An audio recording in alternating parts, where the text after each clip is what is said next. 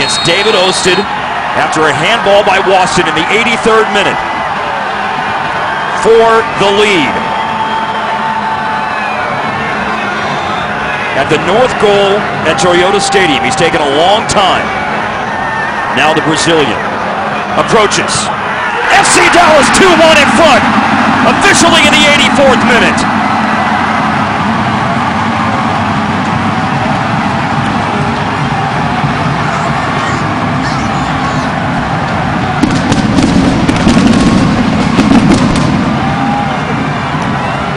Well, there's nothing more difficult for a goalkeeper than this slow approach to the ball.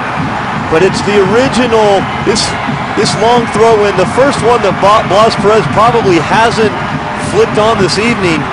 Seems as though it would fall innocently into the box. It hits Waston, and then that slow run up by Michel.